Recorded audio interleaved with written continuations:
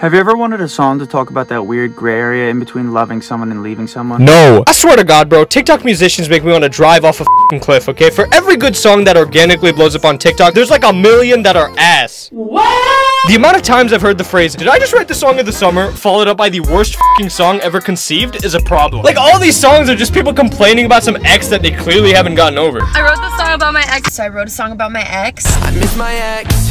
She's a bitch. Hey, this is your ex. If making this ass of a song is how you cope after a breakup, I completely understand why you're single. Twinkle, twinkle, little bitch. I wish you didn't exist. I'm not gonna lie, it feels like a 5-year-old with these f***ing lyrics. Like, how the hell did you manage to write a song more childish than a song made for children? But you know what? Just be thankful that these TikTokers aren't going in public trying to promote this garbage, because that would be great.